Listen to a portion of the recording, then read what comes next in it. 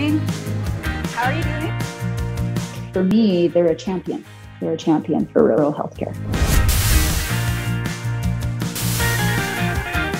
RhPAP has made a difference by exposing our trainees, and I can speak specifically to the medical trainees, exposure to rural practice, everything from the ability to come out early in medical school and shadow in a rural community and find out exactly what is rural all about. Because what a family physician does in a city environment is vastly different from what we do in a rural environment. So to get them early, to pique their interest, to get them to question and say, this actually looks kind of fun.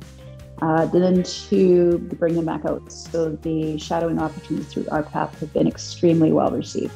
And later on, I see these same students coming in now as doing electives in our clinic or going into the longitudinal training program because they're so intrigued by rural medicine. And so getting rid of the myths that are out there about what rural medicine is all about, we need that exposure.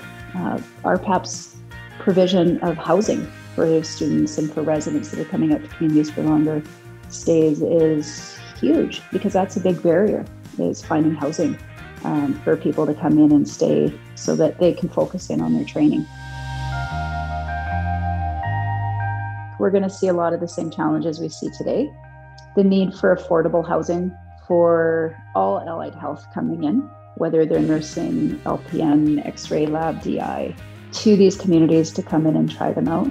I see a need for training, and I think having more training of all allied health in rural communities will benefit.